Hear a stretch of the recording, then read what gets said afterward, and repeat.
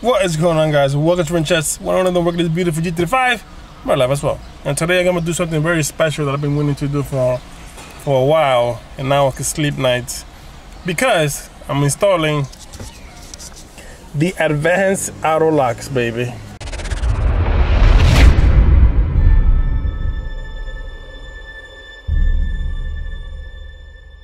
So yeah, let's do a quick unboxing. I already opened it because I was too excited to see it. Now I did order the black version. Motor G35 have the chrome, so if you want to see the chrome, I'll link his video down in the description. But this one is going to be the black one. I'm gonna show you guys how it looks. Yeah. Security starts here. Yes, it does. So look at this. Look at this nice padding and everything. Here you get this little card, and this contains your ID number or your lock number.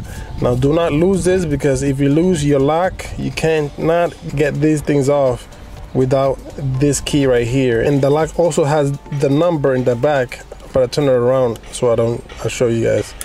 But this is how they look. This thing looks amazing, and that's how you know that the company actually really cares. If they put a rugged wheel lock and so much padding there you go. This is how they look like. Pretty awesome. This is the actual key right here. This is specialized for me and my car. Each wheel lock has its own pattern and design. So this one is for the G35 Coupe for aftermarket wheels. So I'm going to replace my wheel lug nuts with these type right here from Godspeed's, because these are longer.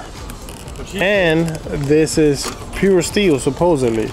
I think I'm just gonna change all of them and include the wheel lock. And then I'm gonna show you guys how it looks. It's gonna look funny because it's gonna have 4 and then 1 is gonna be inside, but I'm gonna sleep nights. Now these are supposed to be steel, but they turn out to be aluminum too, so they're not that safe. I don't feel safe, so I got these, and these are supposed to be pure steel.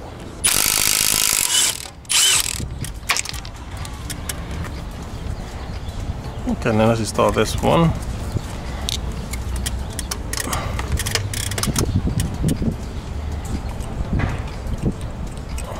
So you have to find it like this.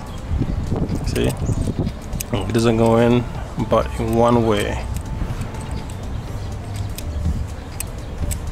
That's it.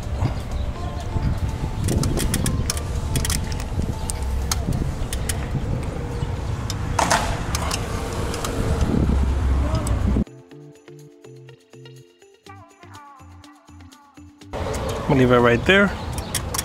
We should torque that to 50 foot-pounds according to the video I saw.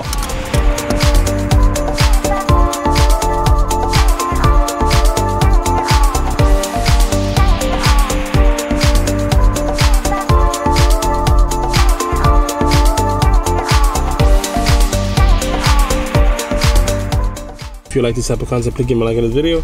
If you enjoyed it, please give me a thumbs up. If you are new, please consider subscribing. Until next time, guys, keep prayed up.